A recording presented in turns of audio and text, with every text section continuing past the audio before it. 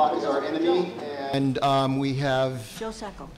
an incredibly distinguished panel of people here that I'm absolutely thrilled to be able to talk to here today at SPX on the what we're celebrating as the 40th anniversary of Fantagraphics Books. Everyone here in this room should know who everybody is on this stage, so I'm not even going to go through that because the clock is ticking here. And but of course I'll introduce myself. My name is John Kelly. I am the executive director at the Toonseum, which is Museum of Comic and Cartoon Art in Pittsburgh, Pennsylvania, and I encourage everyone to come down and say hi if you're in Pittsburgh. But it's a really cute museum. I've been there. Cute is accurate because it is small, but it is. Thank you, Trina. But let's start off here, and obviously let's go to Gary. And so Gary, it's the mid-'70s, and you have been publishing some comic zines and running MetroCon here in the DC area, and yeah, I grew up here. Doing, of all things, doing rock and roll, a rock and roll publication and promotion and stuff. And I'm gonna first start here by reading, I don't know if anyone is familiar with this publication oh my God. From 1990s. Peter Bagg and Helena Harvelitz put together this zine on the Seattle comic scene in '93, and there's a thing in here written by, Maybe a grim trek through memory lane here.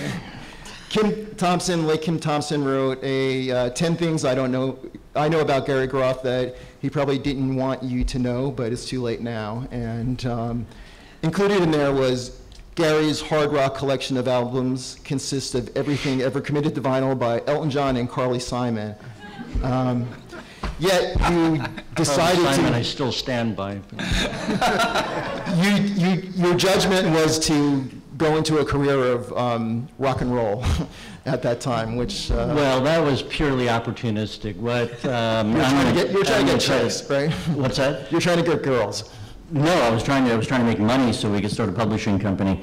I'll try to keep this to a minimum because I want the cartoonists to talk as much as possible. But my partner at the time, Mike Catcher, and I, we wanted to start a publishing company. It was 1975. We were 19, and the way we thought we needed money to start a publishing company, or so we thought. And so the way we thought we could make money is because I had put on conventions here in the Washington, D.C. area, comic conventions. I knew how to put on a convention. And so we thought if a comics convention could sort of break even, a rock and roll convention, because rock and roll was so much more popular than comics, would make a lot of money. So we literally spent a year putting together a rock and roll convention. It was held at the Shoreham Hotel here in Washington. And we got guest speakers, we got local bands to play, we had a big dealer's room that was full of memorabilia and collectibles. We got Hunter S. Thompson to come and speak at the convention. And the convention was a complete disaster. Not only did we not make money, we thought we would make, we were anticipating, okay, if 10,000 people came, we'd make this much money. If 8,000 people came, we'd make this much money. And we thought we'd just make a minimum of something like, $20, $30, $40, $50,000, and then we would start a publishing company. And not enough people came. We not only made no money, we made negative money. So then I just had to get a job and pay back all the money that we borrowed from friends and relatives and people we owed money to. And the only thing that came out of the convention was that we started a rock and roll magazine called Sounds Fine. It was a collector's magazine. And neither one of us had that much interest in rock, but we were interested in publishing, and we were interested in putting together a magazine, just editorially and physically assembling a magazine. That's just what we wanted to do. So about a year after we did that, that was held in 1975 in July, and then in 1976, we published the first issue of the Comics Journal, which was called the Nostalgia Journal. And we took that over from a group of people who were publishing it in Texas. We started publishing it with the 27th issue. We transformed it into a magazine, a more serious magazine devoted primarily to comic books. It was more of a nostalgia newspaper. We changed the focus to comic books because that's what we knew about and that's what we cared about. And what we wanted to do was to create a magazine that imposed serious critical standards and serious journalism on comics, the medium, and the industry. And let me see, if I can paint a quick portrait of comics in 1976, this was one of the most dismal periods in the history of comics. Underground comics were, had deteriorated to the extent that there were only a handful of them being published at that time. There were only a handful of artists who were really active. In 1976, the underground publishers just weren't publishing what they were in 1970, 71, 72, 73. Mainstream comics had hit an absolute low. There were always high points throughout the history of mainstream comics. You had EC Comics, you had Carl Barks, you had John Stanley, you had Lee and Kirby in the 60s. This was just one of the most dismal periods in mainstream comics. There were virtually no underground or alternative comics being published. From like 1976 to about 1971, there was just very little being done. And so, of course, we decided to start a critical magazine exactly at that time. So the only thing to do was to criticize what was being done. And we just, every month, we published the magazine about 10 times a year. And every single month, we just hammered comics. We just hammered what was being produced. We did publish interviews with cartoonists that we admired and respected, people like Jack Jackson. I think we interviewed you probably in that period. And so we sought out cartoonists that we admired, but most of the magazine was just devoted to hammering the comics industry. I mean, every month, month in and month out, we would publish contentious interviews with people who were, producing the comics. And I was thinking about this, and I don't know when, people on the panel started reading the Comics Journal, but thinking back on it, I started the journal when I was 21, so, and almost everybody in the comic book industry were middle-aged people, mostly middle-aged men. There were people in their 40s, 50s, 60s. I was just 21-year-old telling them basically that everything they were doing was wrong, which is kind of amazing in retrospect, but I had no qualms about doing that. So then, so that was a really lousy period. And then in 1981, Raw and Weirdo started being published, and I think we published Jack Jackson's Los Tejanos graphic novel in 1981. And then in 1982, we published, what I consider to be our flagship comic, Love and Rockets. Sure. Yeah. So that's the capsule history of. Okay, now we just went from having 90 seconds for each panelist to be able to talk to about 30. So I'm going to pull this out and start this clock ticking. But Trina, do you want to talk about, I know it's probably like the mid-70s or something, you met Gary at a convention in New York, and maybe just contrast what the Comics Journal was like compared to the other things that were covering the industry at that time, just to put it into context. I had never read the Comics Journal until Even better. Gary interviewed me. And then he started sending me the Comics Journal. Suddenly I was on the comp list, and so I read it, and it was, it was different. There was another publication, another major publication, called the Comics Buyer's Guide, but it was more like puff pieces for mainstream comics. So the Comics Journal was different. And that was good because I really hated mainstream comics. I hated superheroes. I still hate superheroes. And we hated the Comics Buyer's Guide. So, by the way, how did you know that he interviewed me? I met him at a convention. How do you know all this stuff? I got the comps for the, the history of the, I just knew. Was it 76, 77? 77 maybe? Well, something like that, yeah. When I interviewed you? Yeah. And this college kid, you know, he says, I want to interview for the comics journal. I thought, well, it's a fanzine, you know. And we're talking, and at some point I asked him what he did for a living. And he said, this is how I make my living. And I was like, you're kidding, you know, I didn't make my living on comics. So, you know. It was like a living. A living. Here's how I make my living.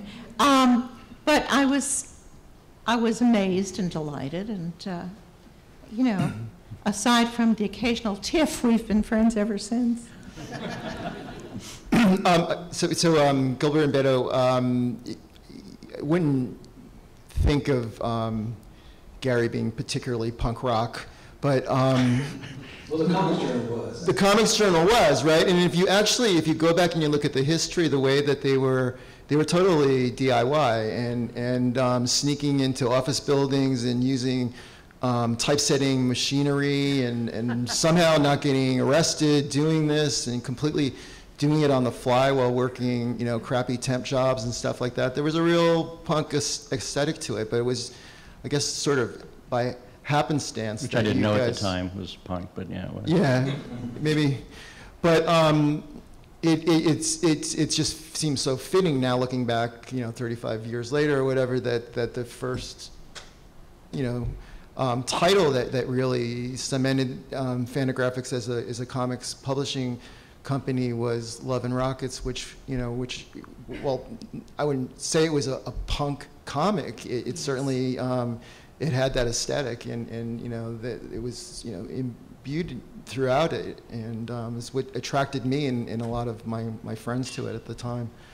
Now, my understanding is that you did your first self-published issue of Love and Rockets and then sent it out, and then you got a letter back from Gary. That's it. There you go. Okay. What was the date? What year was that? 81. 81, that's what I thought. I remember sitting by a swimming pool reading it, and whoa, this is amazing. You know, you say punk, but the difference between Love and Rockets and the other punk is that it was so well drawn. Yeah, it was. Well, our influences were like mainstream comics. Lest we forget. And then later undergrounds that had so much freedom and so much experimentation. And then our love for rock and roll was 70s, and then eventually punk. So that was all combined, you know, into Love and Rockets. But we didn't know it was supposed to be, you know, some highly regarded thing. We just wanted to make fun comics that, you know, just for the heck of it. It would have been like Ron Weirdo already out. I was already a fan of Charles Burns, just hiding in the audience, and certain people in Ron, and then Weirdo, of course. But I don't know, just it's like what we were talking about. Like at that time, Marvel and DC sucked so bad. Kind of like now, but anyway,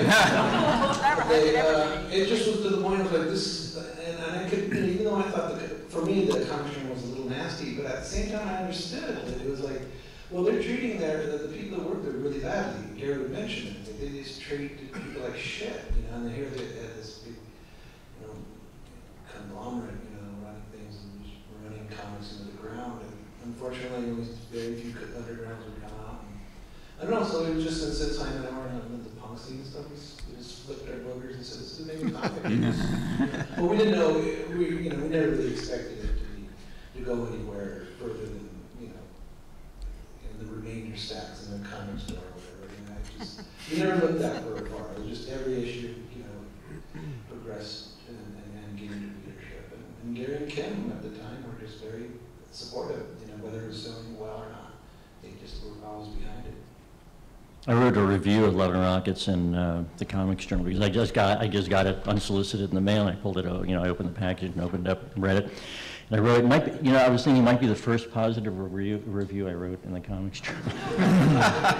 And I sent it to them only to get free advertising because we couldn't afford ads within the Comics Buyer's Guide. So I thought, well, if I got a review, yeah, maybe that would be, you know, like help. And it would just, and luckily Gary liked it. And it's all a bit of timing and luck, really. But for you, Gary, did it just sort of put together everything that you had been searching for, that you were wishing that could be in existence in comics? Well, I mean, you know, it's so weird to talk about that time now because, I mean, the undergrounds were its own thing, And I don't know, what I was envisioning in comics was something else, like maybe the next step or something beyond what undergrounds were. And undergrounds were an essential part of the history of comics because it just liberated comics from what they had been. But Love and Rockets, so we were sort of in a way, I mean, there was nothing there that represented what we were striving for in the comics medium. And when Love and Rockets landed on the doorstep, it was just like, you know, that we, you know, something we had willed into existence. Like, this is what we were thinking about. You know, this is the kind of comics that dealt with life in a naturalistic way in the comics form. There just had been nothing like it. It was just so fresh at that period. And that's why I was so ecstatic, and, you know, I wrote this review about it that was just ecstatic. Sure. So Drew, you've now published 9 books, I believe, with Fantagraphics. The first was... Yeah, somehow 9 books, that's right.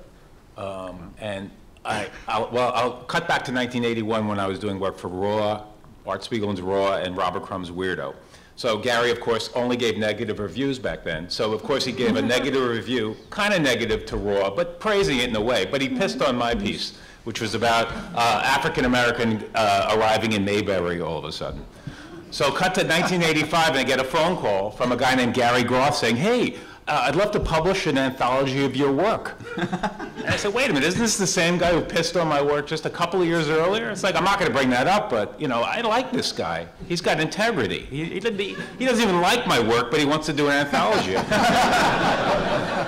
So I think my book and a book by Rick Geary were the first actual books that Fantagraphics did, if I'm not mistaken. My book with Shemp Howard on the cover in 1985, Person Living or Dead. So that's my history with Fantagraphics at the beginning, anyway. That sounds right. But I wanted to say one other thing. I used to read the Comics Buyer's Guide just for the photos of Don Thompson. That's kind of nothing else. That's kind of an inside reference. Yeah, you don't know how cool I still have those photo clippings, but that's an inside joke. But the thing, okay, just to describe Don Thompson, he looked like the mayor of the Munchkin City. Yeah. Dan has drawn Don Thompson. Never have. No? It wasn't him? I won't say him. Okay. It's not too late. So Dan, you were... Carol. Well, we're just jumping around. All right. I'll tell you how I got involved with this bunch, okay? I was at a con in 1988, and there was these goofy guys in a motel room just tearing the place to hell. And I said, oh, and they said, you were Fantagraphics. I said, oh, you want to publish some shit of mine? Yeah, okay. That's how it went. I remember that. Do you remember that? Yeah. It was like crazy. I think that was my Nothing hotel room. changes. Was that your home? Yeah. It was like, who are these kids? This is like weird. We were weird. But This is how publishing happens? You go to somebody's room and they're just like fucked up. Well, yeah. But now it's like 28 years? I've been with them a long time. A long time, Yes. time, yeah. And Dan, so have you. It's your turn. Going in order. What were you, like, Born. drawing for Cracked around that time, and then Yes. then Lloyd Llewellyn came out. Can you like walk through, like, what was your first experience meeting with? This seems to be a theme. So what was your first experience meeting with the Fantagraphics Panel? Well, And was it all what you were expecting? Yeah, I mean, I had been involved in comics enough to know to expect these kind of guys.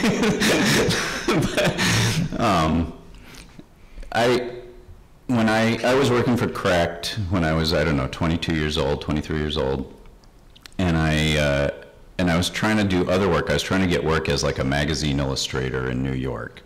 And I would take out my little portfolio of fake illustrations every day to all the big magazines, and I'd come back the next day and I could tell they hadn't even looked at what I had left them. And it was just this really disheartening, awful way to try to you know, make your way in the world of New York publishing. So to keep myself sane, I thought I should do a comic strip, like something that I really want to do, you know, just for fun.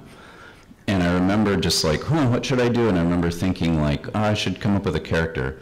And then I thought like, well, how about like a Superman character that's got a lot of L's in their name, like Lex Luthor or Lana Lang. And I was like, how about Lloyd Llewellyn? That would be the, and that was literally the extent of the thought I put into it. And then I sat down and wrote the story in like under an hour. And then I spent the next like 6 months slowly drawing it. And when I was done, I thought like, well, what the hell am I going to do with this?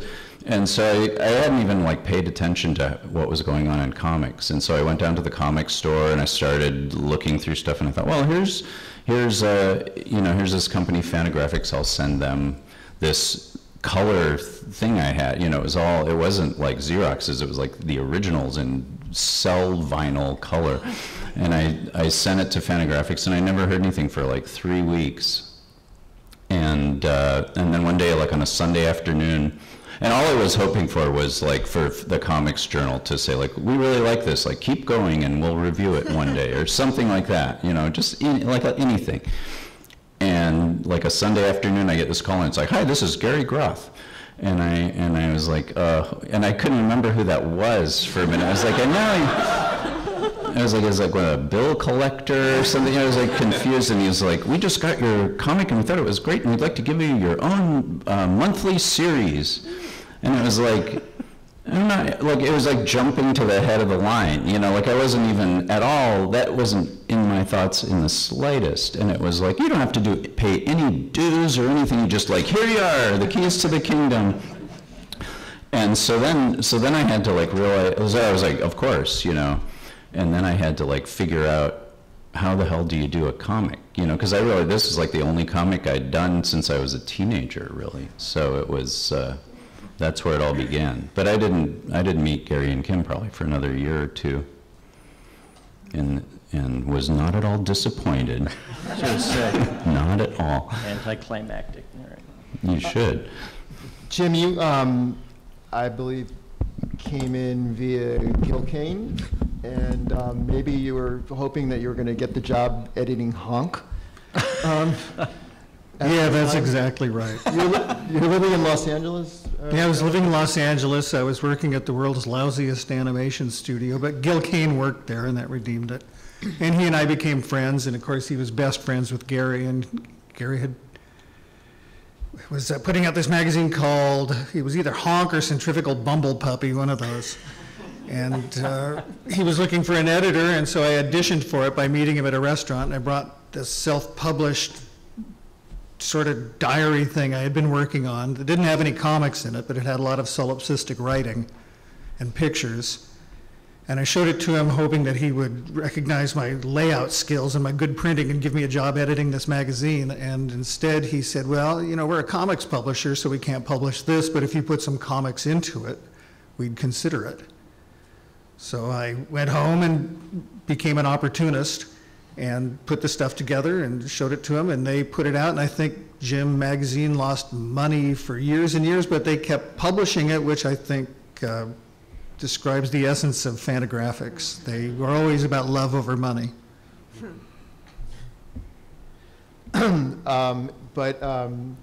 Eric, you also describe the Fantagraphics, well, you call it the family often, and maybe in your case, it's truly a family. Did you meet your wife, Rhea, at Fantagraphics? And I met my wife and most of my friends. Most of your friends, yeah. So, how old were you when you first started working? I had turned 21 like a couple days before I showed up at the doorstop. Your whole adult life has been spent. Yep. Yeah. I turned 21, hopped in a car, and drove to Seattle like 2 days later. How were you alerted of the opportunity there? Were you? I was working. I was going to college in Southern California. I was an aspiring cartoonist and also a writer, and I was the managing editor of the paper at the University of California, Irvine, and most of the other students who worked at the newspaper were all jostling for internships at various newspapers, and it seemed very unappealing to me. It was like, you know, you'd have to go intern at the Sacramento Bee in the, you know, the sports pages or something, and that seemed really daunting to me. And literally one day I went to the comic shop. I'm pretty sure I bought a copy of 8-Ball, one of the early issues. I was a big fan of Fantagraphics, and I just thought, wonder if that could be something. And I called them up, and they said, yeah, sure, you want to intern here? Come on up. So I did. And I never left. That was the interning vetting process at the time. Yeah, it was a real rigorous process. It's also, I want to stick with the family metaphor a bit. I think there's a story of you brought your young daughter to the offices one day when she was about 18 months old, and do you remember that story? Yeah, if it's the one I think you're thinking about. It's the horrible one. The horrible. No, it's not the horrible one. Well, The Office, you know, it'd be far more interesting to hear what these guys made of The Office the first time they saw it. But basically, I was there with my like 18-month-old daughter, and I brought her into the office, and we were in the front room, and there was shag carpeting in the room at the time, and I had to go grab something out of the printer, which was just in the next room over. And I was just like, you know, literally take me like 10 seconds, you know, to go get this. And so I was just like, all right, stay here. And I go and I grab it and I come back and she's holding an X-Acto blade that I think she'd like picked up out of the carpet. Nice. She still loves going to the office. Yeah, I remember I was in the late 80s, early 90s. I was going out to Seattle a lot for various reasons, and went by the offices a few times with Why are you laughing, John? with Peter Bagg, who was living in the area, and who's originally from New York in Westchester County, where I'm from. Joe, do you want to? So Joe, you came in as a news editor for the Comics Journal in the mid '80s, long before you became the distinguished graphic novelist that you are now. Did you have an actual job interview? Do you have any thoughts about what the offices were like? Oh, I got thoughts about the offices. I was doing my own little magazine in Portland, Oregon, which folded after about 15 issues. And I had, at one point, I'd gone to California, and when they were in California before they were in Seattle, and interviewed, I think, Kim Thompson for my publication. And at some point, I called him up, and I said, you know, we're folding, and you bought a year's worth of ads, so I just want to return the balance to you. And he said, do you want a job? And that was sort of it. Yeah. So I went to work for them. They were in Glory Hills. Yeah, like I said, this is before Seattle, but that was a nut house. I mean, there was also a house. I think you were living in it. I never lived in that house, but there were a couple of people who did live in it. Bob Fiore lived in it. A few other people. Yeah. And, I mean, you'd be in the office and people would be just getting out of bed and walking around in bathrobes. And Well, Kim especially, but. It was fun. It was a very funny time. Sometimes there was so much noise, so much mayhem, that I would find a spare room and just go sit in there and do my work. And I remember there was one employee who had a pet rabbit, and she would leave it, you know, on the carpet. And at some point she said, "Oh, can you keep the rabbit in the room with you while you're working?" And about an hour later, I looked over, you know, over my shoulder, and there was a rabbit in 200 pallets. This thing was, it was kind of crazy, actually. It was a little crazy. Well, it was especially Better than crazy X-Acto blades back then. Yeah. But it was fun too. I mean, people like Kirby would stop by, Bill Kane would stop by, the Bros would stop by. So it was a very organic place, unlike many places I had worked before. So It's a polite way of putting it. yeah, it grew on you the organic way. I mean, one of the ways we could afford to exist is we worked out of houses. In fact, California for about 3 years, 2.5 years or so is the only location that we actually had to have a real office space, which I think you might not have worked in. But we had to move out of that house because of zoning regulations. But we've always otherwise worked out of a house, and that basically saved overhead. I mean, in Connecticut, when we worked in Connecticut, it was a huge 6-bedroom house that we all lived in and worked in. We were in our 20s. And then in California, we just rented houses. We rented 2 houses, and then we had to move in an office just to save money, because renting a house is a lot cheaper than renting office space. And now in Seattle, we have a house that's actually zoned commercial. So we have the best of both worlds. But that's the reason we did that was to save money. But how are you saving money, though, especially the Connecticut one? Because the rent on a residential property is less than the rent on a commercial property. And when we were young enough, we could actually live there. So I mean, if you have 5 people living in the house and working in the house, that's cheap. And you had roommates living there who had nothing to do with the sometimes. Sometimes? Yeah, sometimes, yes. Yeah. So what did they think of, like, the chaos? I know your I have no idea. Your work hours. It wasn't relevant to me what they thought. I have no idea what they thought. That's Gary right there. Yeah. They rented a room, and the less we saw them, the better, and they would just come in and go to their room. And A lot of love there. yeah, we rented a house in L.A., which you guys probably remember real well, and it was this big. It was a 5-bedroom house, and it had this big room off the side, and we wanted to rent this large room that was off the garage, and so I rented it to a middle-aged woman who turned out to be Mickey Rooney's wife, and she had her liaisons there. So I'd be standing in the kitchen where there was a big window, and just every few days I would see her coming up the driveway with some new young stud, and Mickey I would Rooney wave had and go, 9 "Hi, wives. Mrs. Rooney," and she would. Which wife? Well, it was 84 and 85. So whichever wife you had then. Oh, Agnes. Agnes. Yeah, she was really nice. Yeah, and at the time, one of his sons was a drummer for Oxnard punk bands. And when you told me that story, I was just like, you mean all I got to do is go to band practice and just say, hey, guess what? I saw your mom, man. But I would never. Can we just talk about Mickey Rooney for the next 20 minutes? It's the Rooney connection. Does anyone in this anyone in this room know who Mickey Rooney is? Warren. The Fantagraphics, I mean, the office environment at the time Joe worked there was a lot wilder at that period.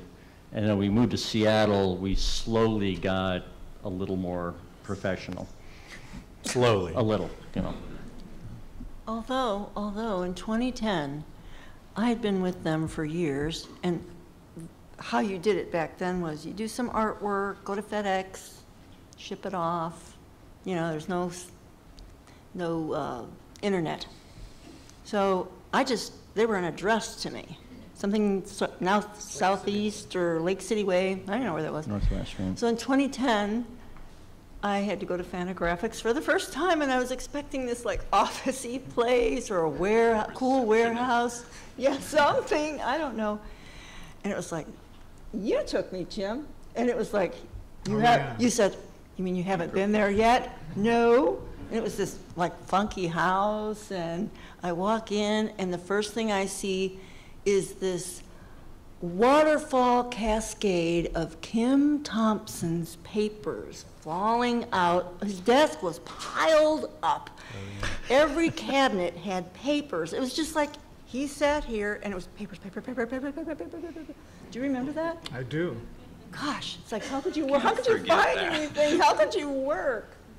It was amazing. And yeah, shag carpeting with blades. There were beads in the windows. And Yes. The kitchen was really a workspace. It was awesome. Yeah, it was. I think Dan was terrified the first time he went to the office, maybe the only time. Wait, were you terrified? Yeah, I kind of was. I remember when I did my second issue of Lloyd Llewellyn, and I sent it off to you guys. Back then, as she said, you would just send the original art. I never Xeroxed it. I had no copies of it or anything. And I remember I went on a trip, and when I came back, there were all these messages from you on my answering machine, and you were like, Dan, you said you were going to send the issue. We don't have it. Where's the issue? And then I could tell you thought that I actually didn't do it, and that I had lied to you and said I had sent it, and you were really mad. And finally I called you back, and you were like, yeah, so you never sent it. And you really were accusatory, and I was like, I swear to God I sent it. And you were like, well, we never got it. And I'm like, well, I sent it by Federal Express, and you hung up. I'll look into it. And then you called back later, nope, we never got it. And I'm like, okay, that was like 3 months of my life, like just working, 90 hours a week. I'll probably quit comics if that is actually lost. Like that would have been. And then, and you go, well, read back to me the address you sent it to, and I read it back to you, and you said, oh, well, we moved since then. I guess I never told you. And so you went over to the old address, and it was just on the porch in the rain. It had been there the whole time. Are you making this up? I'm not. And so, if somebody had just taken that off the porch, people probably saw it like, oh, it's some comics. But if somebody had taken that, I probably would have, I'm going to be an architect now, I guess, or something. Wow. Well, our 40th anniversary book is at the printer. We told you so. And it's an oral history of the company. And the funny thing is, it's filled with anecdotes like that I have no recollection of, but that I believe happened. I just have no recollection of things like. But it's just the whole book is filled with anecdotes like that, where God, that really happened, and I'm sure it did.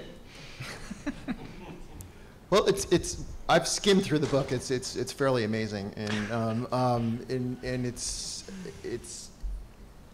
funny, right? It's really funny, and so I started writing for the Comics Journal in, I guess, the late 80s or early 90s. I think my first assignment that you gave me was with Drew here, because you had interviewed him and then forgot to hit record on the.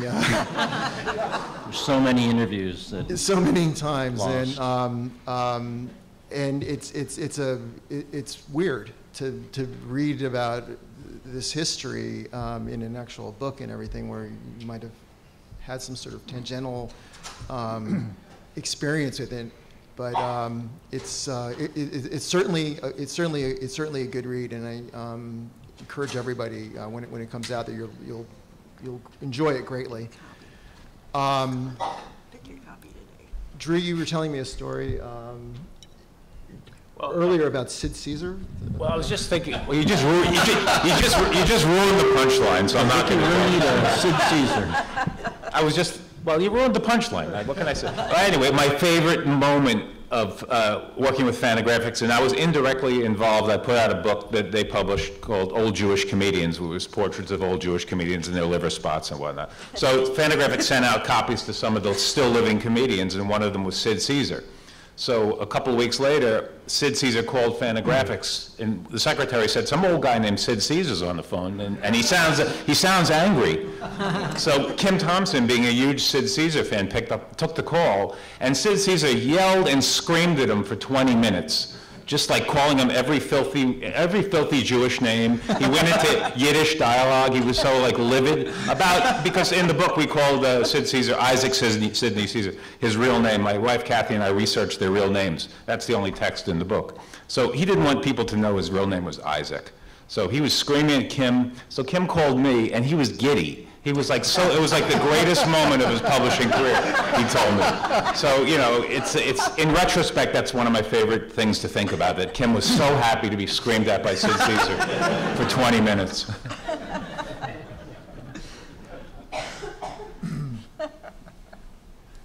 Want to hear my Jonathan Winters anecdote? Yeah, actually. So I'm calling people to write introductions to the Complete Peanuts, and we just pick a variety of people, actors, musicians, playwrights, people I personally like, whose work I like, people who I think might have some connection to Charles Schulz or Peanuts. And Jonathan Winters is just one of the great comedic geniuses of the late 20th century, so I thought he might appreciate Peanuts. So I call him up, get his number somehow, and I call him up, and I say, Mr. Winters, we're publishing the complete Peanuts, and would you, could I talk you into writing an introduction to one of them? And without missing a beat, he says, no. And I said, well, do you not like the strip? And he says, oh no, I like it really well, I love the strip. And so I'm like kind of puzzled by this. So, can I ask you why you wouldn't be interested in writing an introduction? And he said, well, in 1966, I had a book of paintings being published by a publisher in New York, and I visited the Peanuts Syndicate, and I got in the elevator on the way down, and Charles Schulz got on the elevator with me, and I asked Charles Schulz if he would write an introduction to my book of paintings, and he said no. There's your introduction right there. Yeah, exactly. That's fantastic. Great. And to that, I had nothing to say. That makes sense, okay. Don't call me baby. Trina, can you compare or contrast how doing work for books for Fantagraphics is or was to the other earlier all underground publishers? Well, it depends on which underground publishers. The fact is that the publishers have always been nice to me.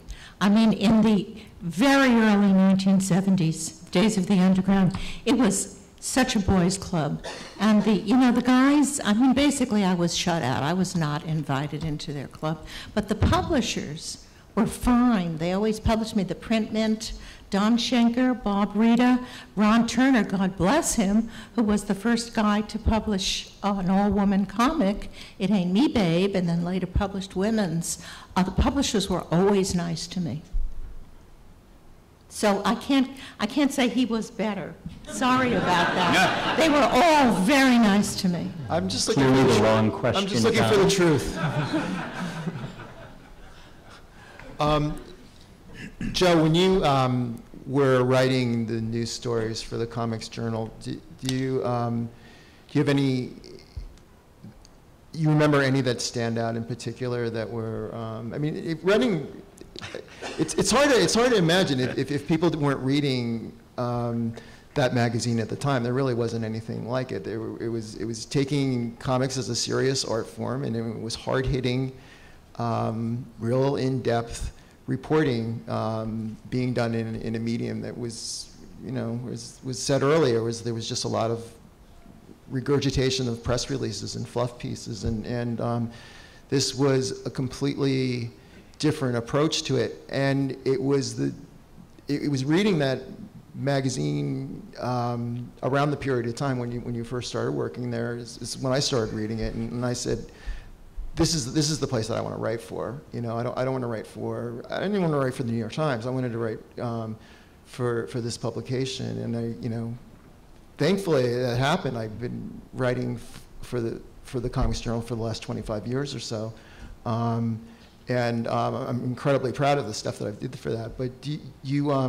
getting back to my question, do you have any pieces that stand out for you, or that sort of maybe had an impact on what you would go on later with your own comics journalism, the lawsuits, graphic? the lawsuit thing you did was pretty good. The lawsuits were always, yeah. I mean, what's interesting is, for me, was I graduated from journalism school, and I had a few journalism jobs that were really sort of disheartening for me. I mean, they weren't the kinds of things I wanted to do at all. And then it was through the Comics Journal that I actually began to write hard news. And that's what originally that's what I wanted to do. I mean, maybe I could become a cartoonist if I was writing hard news. That was where it was at for me. And it was mainly the lawsuits, and you were involved in a number of lawsuits. And what's interesting about that, what really stands out to me, is how you kind of were shrugging your shoulders. And I mean, there were lawsuits of millions of dollars. And in the office, you'd never know it from the way Gary and Kim sort of took it. They'd be, okay, you got to fly somewhere to a position, or this is happening, or that's happening. So it was sort of in stride. The magazine was so hated by a certain contingent of mainstream comics creators and others that there was a period where we were sued 3 times, and we were fighting 3 lawsuits at the same time. It was a total of over $4.5 million that they were suing us for.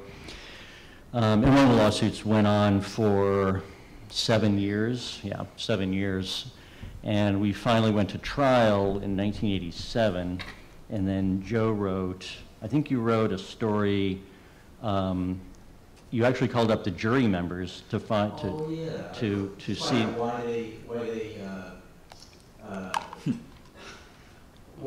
ruled the way they did, and it was sort of surprising. The one I remember the most was some jury member. He didn't believe a witness because the witness was asked, "Well, was that before or after Easter?" And this witness couldn't figure out when Easter was, and that was the reason he ruled in your favor. I learned something. Gary, who sued you besides Michael Fleischer? Well, the publisher of the Buyer's Guide, who I previously said how much we hated, Alan Light. Oh. That was your first issue of, you attacked him from, from the very get-go. The first issue I wrote like a 10,000-word essay about the Buyer's Guide. But he didn't sue over that. He sued when he sold the Buyer's Guide to another publisher, to a publisher in Wisconsin, and I wrote a kind of farewell editorial. I remember accusing him of shoddy journalism and perpetuating, quote, spiritual squalor over the last 10 years, and he sued me for $2 million. And we had to fly to somewhere in the Midwest for depositions on that. So it was Michael Fleischer, who was a comic book writer at the time, and Rich Buckler, who was an artist. What did you call Fleischer back? Yes, we interviewed the science fiction author Harlan Ellison, and he accused Fleischer of being crazy as a bed bug. Certifiable. Certifiable. Well, he went on and on and on about it, and the writer contended that we literally accused him of being clinically insane, and so he sued us on those grounds. And that lasted 7 years. I mean, he would just not stop, and that culminated in a jury trial in federal district court in New York. And Rich Buckler sued us because we ran an article where we accused him of plagiarism. So we had a 48-point headline across 2 pages accusing him of plagiarism, where we printed the drawings that he did and then the drawings by Jack Kirby that he swiped side by side. How could he sue? Well, you can sue anybody for anything at any time. And, but he did drop the lawsuit after 2 days of deposing him. Well, we could do this for hours, but we actually can't. So anyone have any questions from the audience? Let me think. There's Warren down there. Yeah, now that I have both. There's a mic over there. Warren, what are you doing? Mr. Jesus. SPX. Do with the program. Please, Warren. I want to ask Joe and Gary about Palestine, okay? Because that whole thing, in many ways, was revolutionary, but it was a big risk. It took a lot of time. How did that all come about? Because, all of a sudden, you've got one of your creators living in the Gaza Strip, all right, and all of the uncertainty that goes with that, and how, just how did you work on all of that, and how did you figure all that out and continue it the way you did because of just the precariousness of what was going on? They took out an insurance policy. Really? No. No, we did. Actually, I was living in Berlin at the time, and I went there, did my research, and I came back to see how I remember it. And then I was at a party in Seattle with you and Kim and a bunch of other cartoonists, and I mentioned what I'd done. And I wasn't sure. I couldn't imagine that was really going to fly in a way, and instantly you said you'd print it. I mean, and to me that was a very loaded subject, and I mean, a comic about Palestine just seems kind of Right. Not even to my ears now. But you went with it right away. Mm-hmm. And it kept selling less and less each issue that came out. So by the last issue, I think it was something like 1,800. Yeah, that sounds and right. They didn't cancel it. I mean, they let the whole thing run its course. There are a bunch in my That's all I remember. No, I think that's right. I mean, I don't specifically remember that, but I mean, it sounds like exactly the kind of comic that we would want to publish and that I would want to encourage you to do. And I mean, yeah, I'm trying to reconstruct that in my memory. But if you suggested doing a comic of journalism about what was going on in Israel, that just seemed like the kind of thing exactly like what we wanted to do, like the direction we wanted to push comics in. So I couldn't imagine, being anything but supportive or something like that. And the comics market, which was really the only market at that time, was just, if not outright hostile to it, just completely indifferent to it. And actually, on that point, did you run into controversies given the topics and what was being dealt with within the comic? Not really. Well, no, less than I would have thought. Every now and then, some comic book store wouldn't take it, and every now and then, someone suggested it was anti-Semitic, it was in the store, and then they pulled it. But it really wasn't. I didn't feel that sort of hostility. I mean, actually, the great thing was it flew so low under the radar that no one paid attention. And so I could really get my own voice. And then I know that you then put them in compendiums. It's still in print to this day, isn't it? Oh, absolutely. Yeah, it's one of our best-selling books. Yeah, now. Yeah, and it shows just the stick-to-itiveness in terms of what Fanta does with a lot of their stuff. Oh, yeah, so I wanted to. a lot of affection. Thank you. Thanks. Another question? Yeah, I was just wondering if the panel had any comments on the state of comics journalism today. I'm sorry? The state of comics journalism today. Non-existent. I mean, there really isn't much I don't really see much of actual journalism. I mean, there's a lot of reviewing going on, but I don't really see any journalism. I mean, what we did was real, investigative journalism. I mean, it's, if something would happen, companies wouldn't pay artists, which happened frequently throughout the 80s and 90s, and it's a little probably less so today, but there were always shady things going on, especially in those, early, couple of decades of the direct sales market and independent publishing. There were just all kinds of shady things going on. And there might very well be today, but nobody knows about it. But we would do really hardcore, serious investigative journalism where we would dig deeply into stories. Eric was started off as a news writer for the Comics Journal, and he broke one of the great stories in the 90s when all the distributors were collapsing in the 90s, which left Diamond as the monopoly distributor in the comics market. So I don't see any of that happening today on the internet. With the vastness of the internet, I see none of that. But every issue we would have serious investigative pieces. Thank you. Yeah. All right, well, thank you, everybody. It's an honor, and see you